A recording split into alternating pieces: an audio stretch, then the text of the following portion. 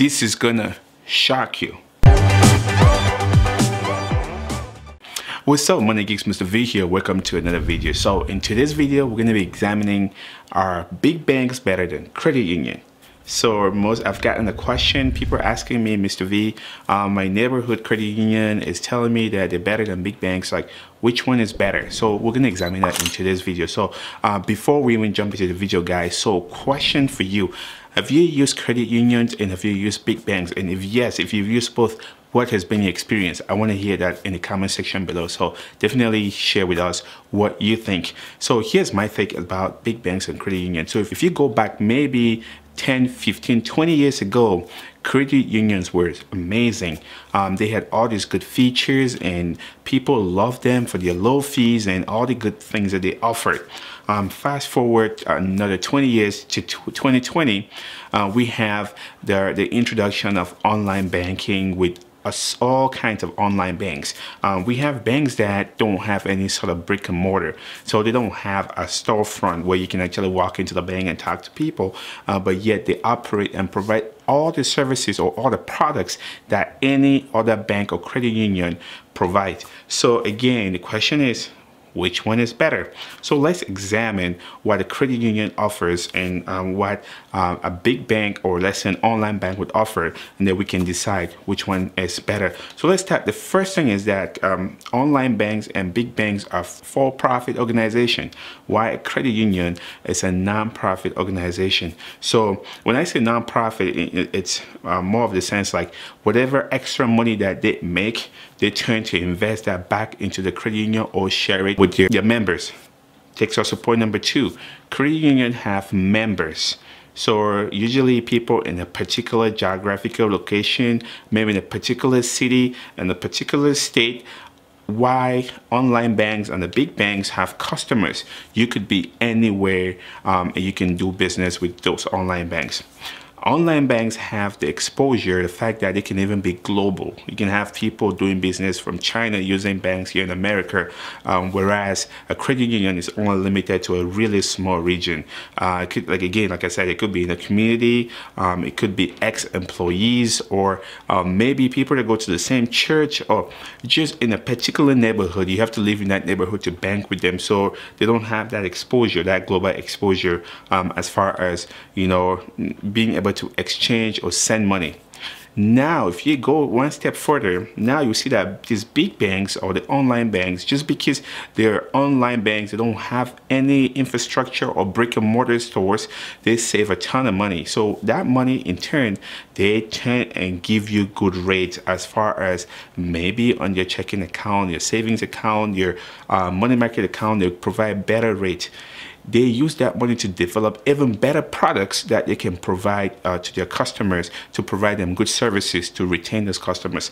And so your small credit union cannot really compete with those big banks. Your money that is in your credit union is actually insured by the NCUA. That is the association of credit unions that insure that money up to about $250,000 as well.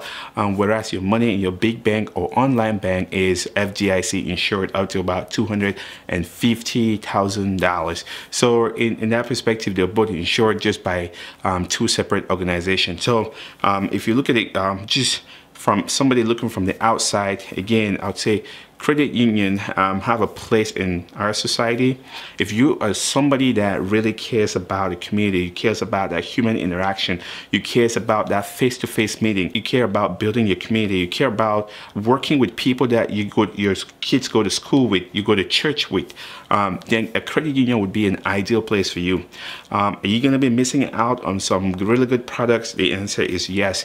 You can do a combination of both. You can use those online banks for, you know, maybe say like a money market account because they offer really excellent rates. You can use the online banks for investing because they have products and services that are really geared towards helping you grow your money better than your credit union.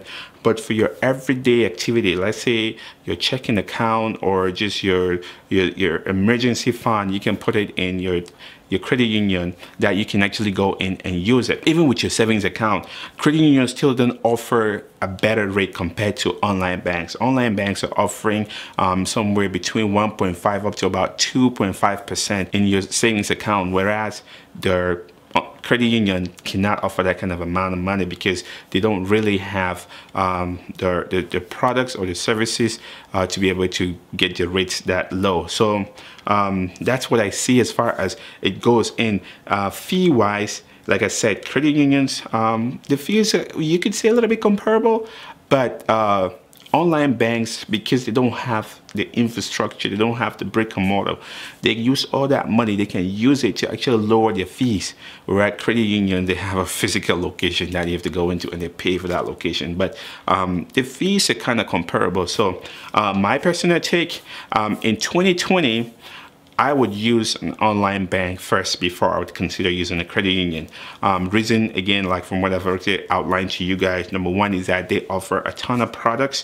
Number two, they operate at a global level. So if I want to do business in China, I can actually do it knowing that I can exchange my money. Number three is that they provide, FDIC security on my money, insurance on my money. I know credit unions have some sort of security, but I prefer the FDIC insured. It's a better known insurance for money compared to the NCUA for credit unions. Number four is that the interest rates are way better compared to credit unions. Again, sometimes I'll hear that loan-wise, credit unions might offer a better rate, but so far shopping online, I've seen a better rate compared to credit unions. So for that reason, my vote is I'll say online banks win this one. Would you say they win hands down?